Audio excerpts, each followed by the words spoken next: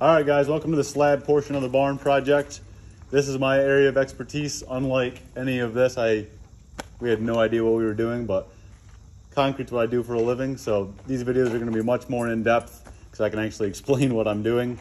We got the roof steel on last night. Sorry we didn't do too much videoing.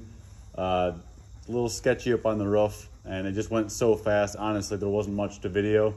But we're going to start with plumbing. So what we have to do is dig the trenches in and lay the pipe, pressure test it, and get it approved after it's inspected. Hopefully it's approved the first time. And then we can start compacting the base, putting foam down, and we're doing in-floor heat in the barn. So we need to lay all the pipes, which is going to be a lot of pipe in this big barn. But we have a lot of stuff in the barn, as you can see. So we're gonna get that cleared out and see you guys when it's all cleaned up.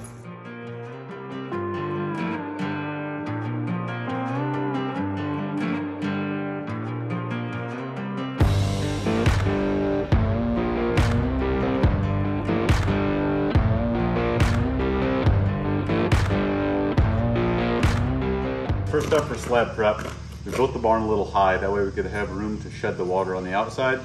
We brought in about a foot of fill over in this corner and kind of all around built it up with this really good gravel that's locked down. We still have a little bit more to go before we put the foam down. Next step, we dug rat walls all the way around by hand. Well, on the outside we dug with the machine, but this underneath this base we put down is rock hard clay. So we had to pickaxe all along here in between each post, all 198 feet. And we actually put down this 2-inch foam, tried to get it flush with the inside of the barn, and that's going to give us an R10. And we cut those 4x8 sheets in half, so we actually have an R10 2 feet down around the entire perimeter of the wall. And that way, once the concrete's poured, we'll be able to have an insulated shell wrapping all the way around, so we don't lose any of our heat from our in-floor heat to the outside. Next step is plumbing. I'm a concrete guy, not a plumber, so I found some really good resources on hammerpedia.com. I'll leave a link below. And that guy, whoever runs that site, has a ton of diagrams on how to plumb a bathroom. So I downloaded, I'll show you the picture of our diagram. Over in this corner of the barn is where the bathroom is going to be. You're going to walk in, and right here will be a door walking into the bathroom. And we got some I-joists over there that we're actually going to do for the ceiling so that it's strong. We can use the top for storage to maximize this room because it's already filling up. You can never build a big enough barn. So we're gonna get started on the plumbing trenches. I don't have my laser with me today. We knocked out a spot in the rat wall. That way we can have our 4-inch pipe going out to our septic tanks. Just kind of making this up as we go along. As in our township, you're allowed to do your own plumbing as a homeowner. So we got our permit filed today. And we're gonna get this barn plumbing in so we can get the floor in. Alrighty, we have a pretty standard bathroom layout. It's gonna be tub, vanity, and then the toilet. That way the toilet's the last one in the drain line in the bathroom, and it gets flushed out by everything else just to make sure. I've heard that that's the best way to do it. We're gonna kind of cram everything in this corner. That way over here where the utilities are, we're gonna have our pressure tank, our water heater for the in-floor heat, and our domestic hot water. And we're actually planning on feeding the house from here for water. So our well, it'll come into here first, and then it'll just pump one line out so that we save room in the house for the mechanical room. So I got the standard distances. So for the shower, before you pour the concrete, you just give yourself a little box. I'm gonna give it a little bit extra. That way you can move your P-trap and get it exactly where the shower is, because every shower is a little bit different. So I don't have any paint. I'm just gonna drive some stakes in. This is where I determine the center of the shower is gonna be.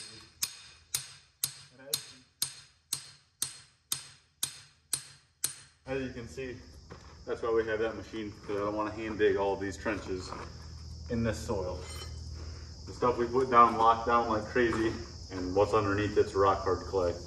So we have the tub, and then we have a 24-inch vanity. So the center of that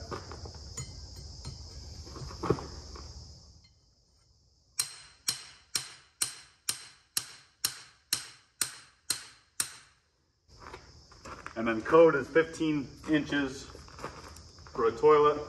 Well, I'm gonna go 20 because nobody likes being on a toilet, touching the wall, and a vanity. So gonna give a little bit extra.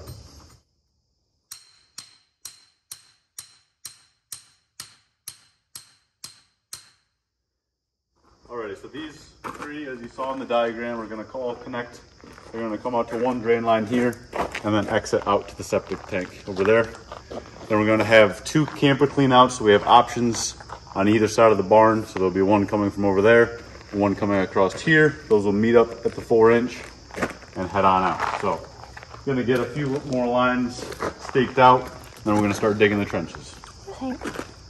There.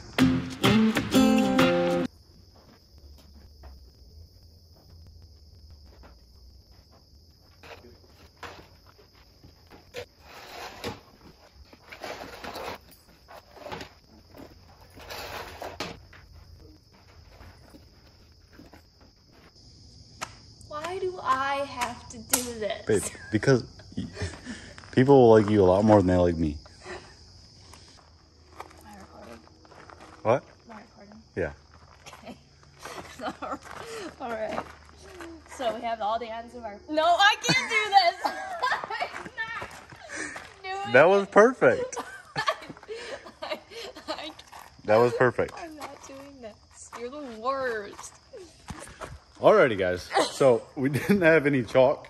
Sorry, we didn't have any spray paint, but we did have chalk. So as long as the dogs stay out of it, it'll work pretty good. We have each fitting marked with these stakes, so just gonna have her pull them as I dig. So this kind of is the layout of the plumbing that I was describing. We tried to do as many 45s as possible. This is going to be a double 45. That way we avoid any 90s, so it should flow much better.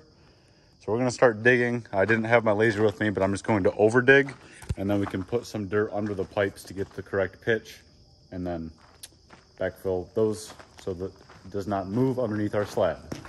So I'm gonna get digging. With this machine, it doesn't take very long, so we'll see you guys in about 30 seconds.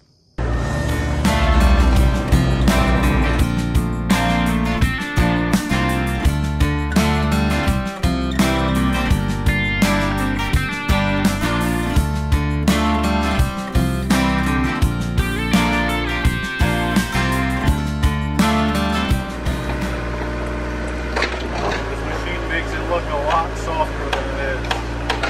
I couldn't even drive a stake in the ground, and this is just tearing it right out. It's actually better that it's this hard because you don't want your concrete to go anywhere. So when it's such a hard base, it's great for concrete because concrete has a really high compressive strength but a really bad tensile strength. So if there's ever any gaps underneath the concrete, it's just going to crack. So base this hard, there can't be any gap underneath it because it doesn't go anywhere. As a concrete guy, if I had a crack or some heaving in my concrete, it would drive me absolutely crazy.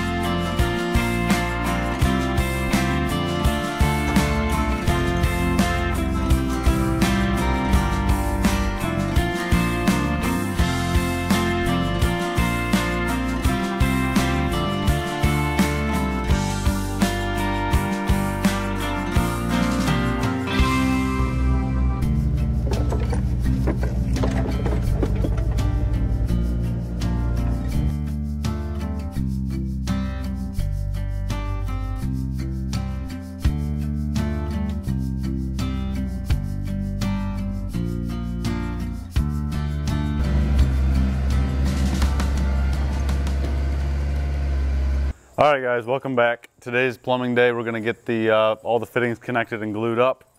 So there's not too much to plumbing other than the most important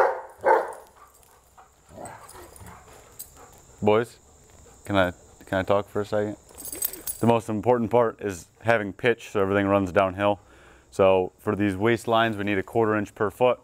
So every 4 feet goes up 1 inch. So from our outlet to the furthest point, which is this RV dump spot, is 11 inches. So we measured with the laser. Luckily I got lucky with the Mini in digging the correct height, so I don't have to do too much shoveling, with the exception of all this loose fill that the dogs decided to put in the trenches. But it'll be a lot easier than the clay. So we're gonna start back here and work our way, because this is the most complicated pitch. The bathroom's a short little run, and this other camper cleanout's a short run, so it shouldn't be an issue once we get to that point. So we're gonna get started.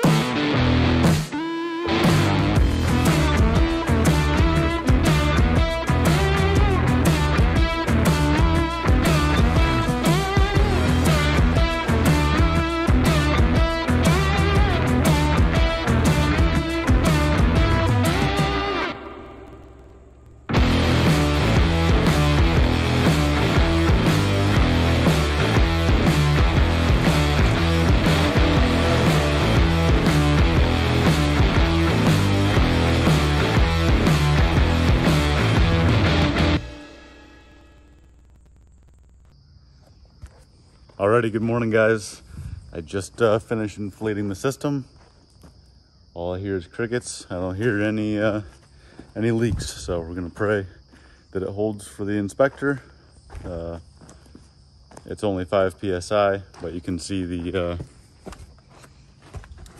bulb here is pretty inflated. So 5 psi over this whole system, that's a lot of air that was put into this. So he should be here anywhere between 11 and 3. So this needs to hold for about 6 hours. So we'll come back later today and hopefully we pass. Then we can backfill and get this slab rolling.